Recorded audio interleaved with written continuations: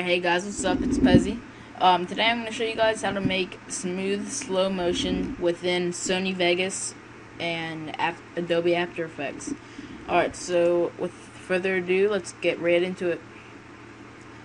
Alright, so I have my clip, and, most of it at least. I'm just going to go back and get the clip. I did this tutorial a couple of times. I'm sorry for this. I'm just gonna take a few seconds. One more. There we go. Alright, so I have my clip right here. It's just a little no scope I got today. It's not good at all, but oh well, it'll do for the tutorial. Alright, so what you want to do is that you want to create a loop region around the part that you want to render out for slow-mo. I'm gonna make sure I have it first fire thing, whatever you want to call it. Alright, so what you want to do is that you want to make sure you want to go to your clip, right click it, and go to properties, and make sure that you have disable resample on. What that does is that it disables ghosting, and ghosting is basically where, let's say you're zooming up with a scope or something, and basically it will look like there's a gun following it, like it's a delay of your scope going up behind it, and it looks really weird, especially when you Twixtor it. Twixtor is the thing that you're gonna have to need for this tutorial. It's a plugin for Adobe After Effects, and if you guys don't have it, I'm sorry, but you're gonna have to go find it, look it up yourself, because I completely forget how to install it, because I did that probably 3 months ago. Alright, I'm sorry about that, guys, though. Alright, so let's get right into it. So just render out your clip and make sure that you render with the loop region only on. So let's say, like, tutorial. Alright, render out. And now just open up into After Effects and delete these ones prior to this one.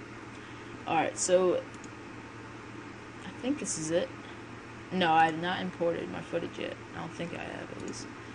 Alright, so go to import footage and import your tutorial, or whatever you named it, and just drag that into a new comp. So now you just have your basic clip with nothing done to it. Woo, that's so cool. Alright, so now what you want to do is that you want to go down here, and you want to click on this little button right here, and if none of these buttons down here are showing up, what you want to do is you want to click on this toggle switches and modes thing. You just click on that, and then it'll appear with all these. Alright, so you want to click on this, and what it does is that it enables frame blending, and it will just make Twixtor look a lot better instead of warping the footage as much. And then go down here to the same icon thing right underneath it, double click it twice, and if you double click it twice, it'll just make it a little bit better. Alright, so click on your footage and go up to Effect, go down to Revision Plugins.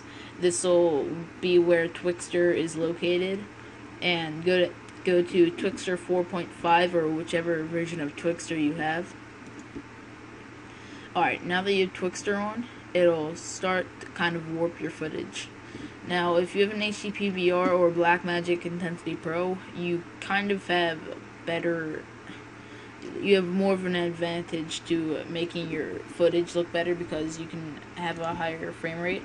What this does is that it makes it a lot less warped. Alright, so what you want to do is you want to go up to input frame rate, and if you have an HDPVR or Blackmagic, only the people that have that, you want to change it to 59.940, and I don't know if you, alright, yeah, here, I'll show you before, and I forgot how to go forward, so okay, it's control, okay, and that's how you do it. Alright, God, I'm talking to myself too much. Okay, so go down to speed, and this is how you slow down your clip, and I'm going to put it down to like 3.5. Yeah. Alright, so now your clip is slow mode, but you only have like 12 frames or however long your clip is. To fix this, what you want to do is that you want to go up to your composition and then go down to composition settings and just change the duration of the clip a little bit longer. I'm going to put mine to around 5 seconds. 5. Alright. And just zoom out on the timeline. And, but you're all good now. But you can't, like, drag the clip longer. What you do to be able to do that is you can click Control-Alt-T, or you right-click on the clip, you go up to Time, and Enable Time Remapping. This allows you to drag the clip for as long as you want it. Alright, so let's go to the point where the clip looks like it ended. Alright, and a little bit past before that. Well, instead of having to render all that, I'm just going to pull the clip down to there. Alright, so now that you have your clip all ready, and you can now go and render it out in the render queue. Just add it to render queue, and you're all good. Just render it out. Alright, when this is all done, I'll show you guys the final product, and you guys should know enough how to fix everything up in Sony Vegas, hopefully at least.